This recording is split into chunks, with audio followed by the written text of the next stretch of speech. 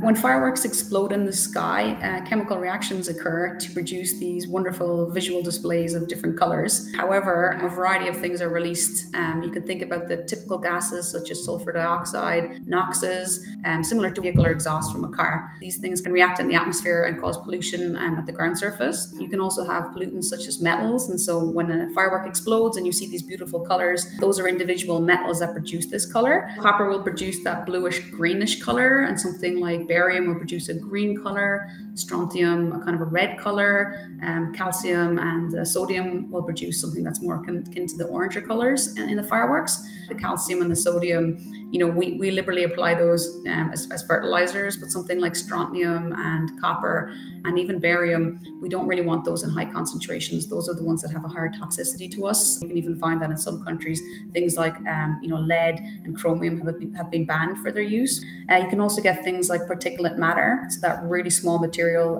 that's left in the atmosphere. And that can be really challenging because it's small enough for us to be able to inhale it and cause damage to the lungs deeper down. And that can be a challenge when we're emitting things into the atmosphere. The level can be maybe 100, 500 times above what is considered guideline.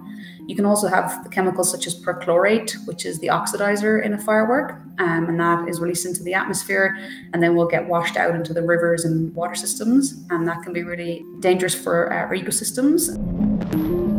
Everything that goes up into the atmosphere, generally speaking, comes back down again. Some people might say that fireworks only produce a temporary condition in the environment and then it blows away and it's not a problem anymore.